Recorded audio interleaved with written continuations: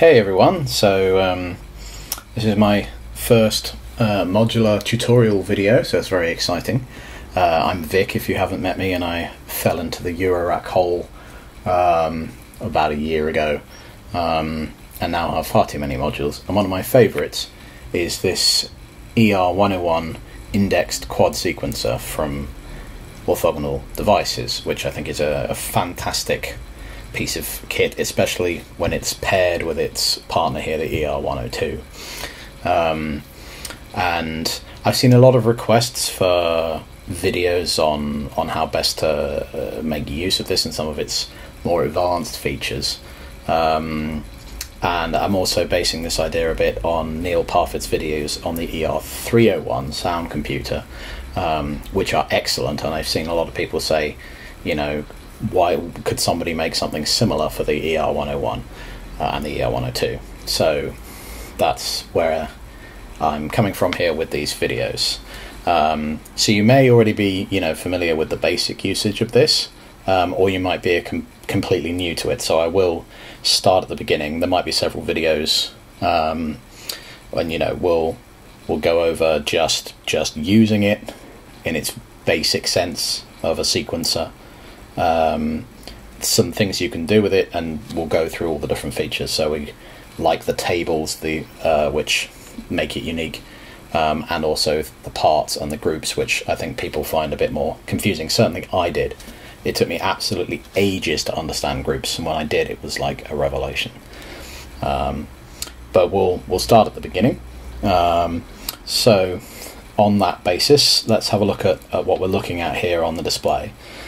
So what you see on the display depends partially on this mode switch down here, and it'll be easiest to see that difference if I actually run the sequencer. So there's a little sequence in it now, but it's currently paused, which you can tell from this pause LED here. The clock input is here, so you can see it's receiving the clock input because that's rotating, and that gives you an idea of the speed as well, but it's currently paused. So if I unpause it, we'll hear the sequence, and because I have this switch in the follow mode, we will see the details of the sequence as it goes.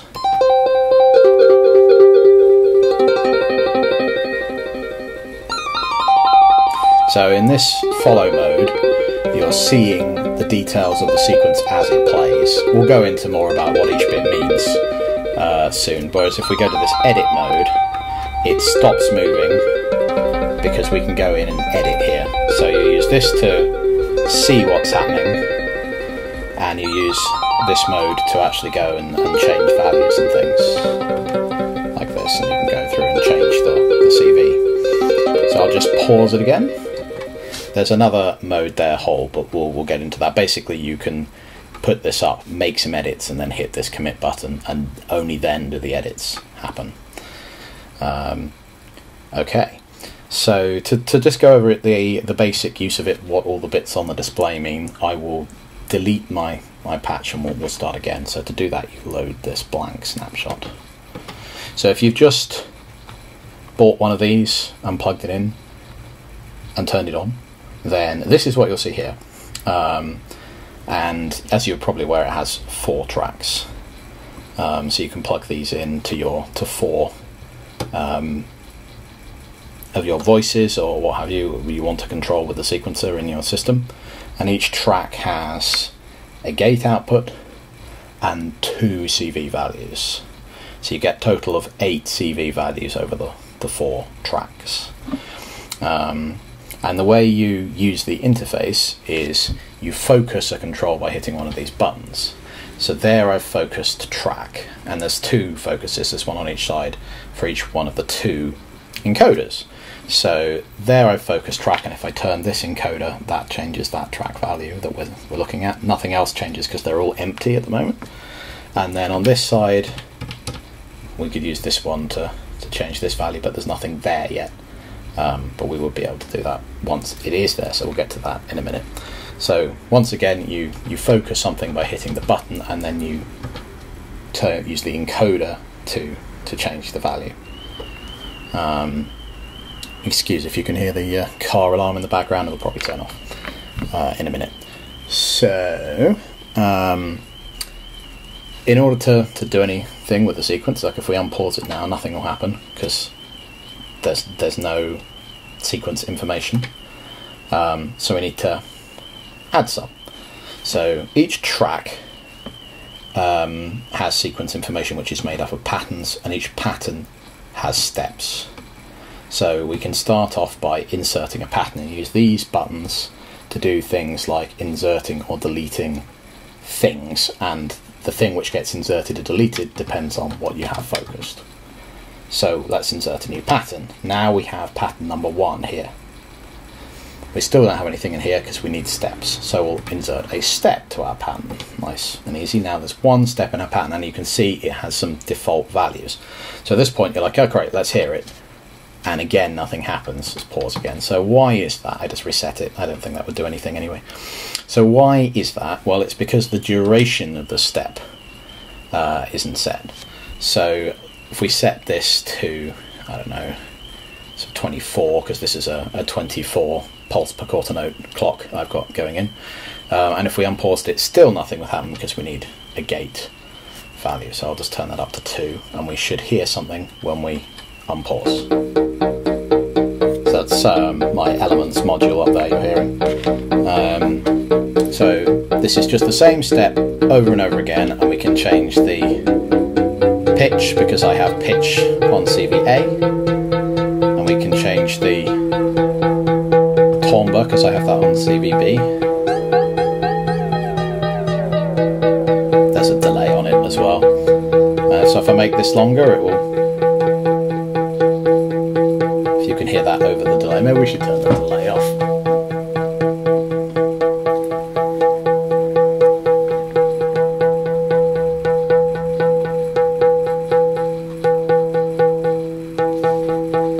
That still hasn't turned it off, has it?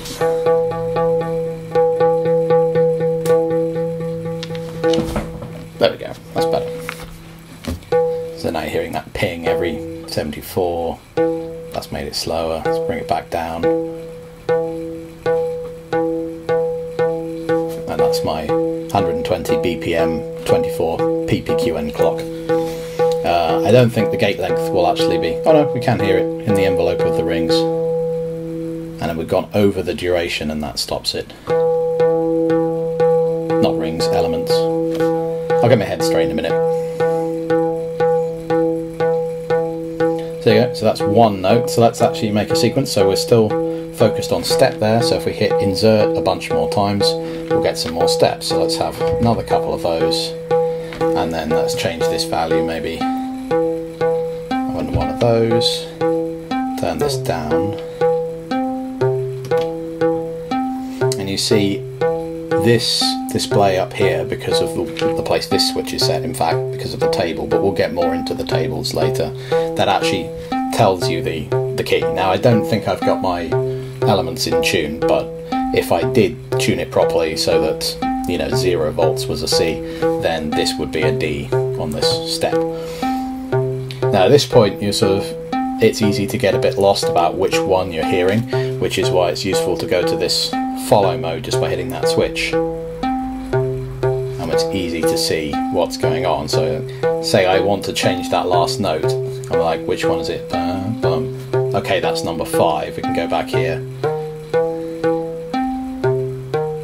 There we go. So that's a 5-step sequence. But each step in the sequence can have these values completely set independently. So let's move back to 3 and maybe make it half the duration.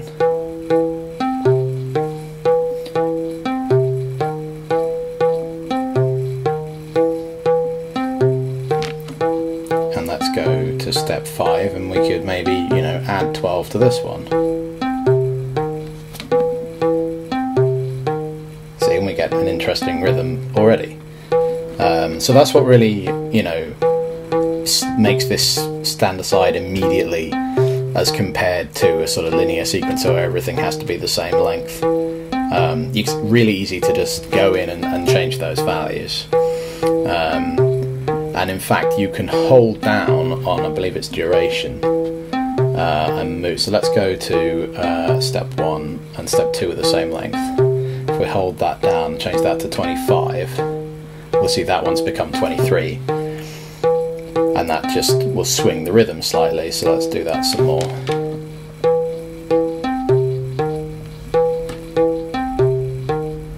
You see that one's now 18. So it's got lots of useful features like that that make it easy to quickly get these values to where you want. And there's another incredibly useful feature along those lines as well, which applies to the sort of core operating principle of this in lots of things, things in the groups and everything, and that is this math button here. So what the math button does is you hold it down and it gives you this interface, and these are operations you can do on each of the properties of a step. A means add, and the G with the little symbol there means multiply. So at the moment it's adding 0 and multiplying it by 1, so if I let go nothing happens. If I had made some changes there, it would have only applied to this step because that's what's focused. But if I focus the pattern and I hit math, then it would apply to everything in the pattern. So let's have a go at that. I think I hit it twice by mistake. So let's add 12 semitones to the whole pattern pitches.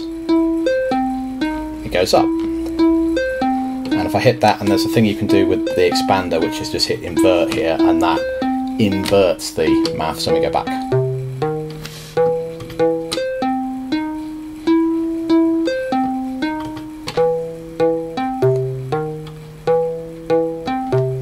If you didn't have the expander, you could go through and set this yourself. So, say you're here, just turn this down to -12, and you're back. And 0 does nothing. So you see it keeps the last transformation. And if you don't want to hold it down because you want to do some more intricate changes, you hold it down and you hit this up here. See that says flashing pin? Excuse me.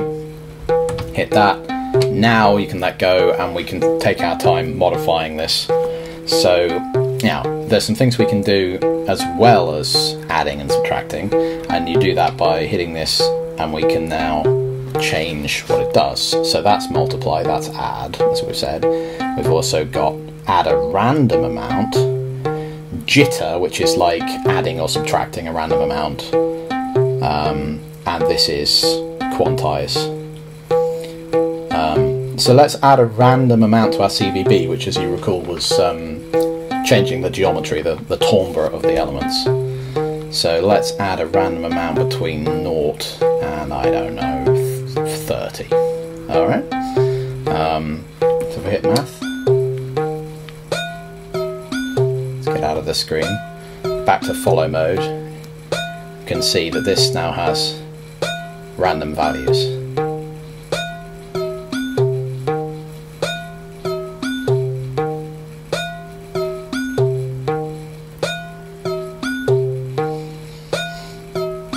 If I wanted to do maths on only one step, I could have selected it here.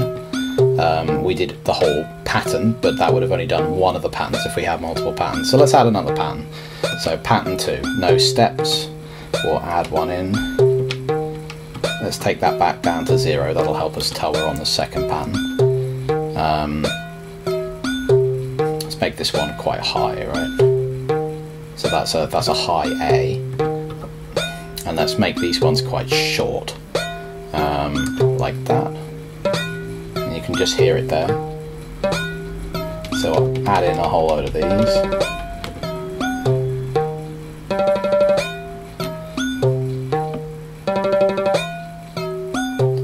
Let's just see that follow mode. So this is pattern 1, pattern 2. So let's select our pattern 2. And make the melody a bit more interesting just with that random function. So we want to clear this, which you can do by hitting delete. That's back to the basic maths. And we wanted to let's just check we're on 2. Yeah, we want to make the melody more interesting, so we'll do the jitter here, and let's do it up to an octave, right? So let's see what that sounds like. So now we have a little random burst of sound in our pattern 2, but it didn't affect pattern 1 because I have pattern 2 selected. But if you wanted to do them all, then you could have selected track and done math.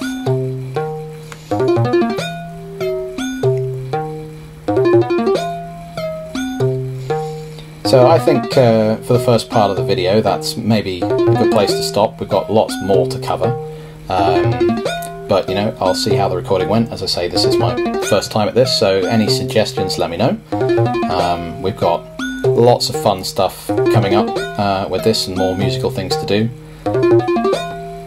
So, thanks for listening so far.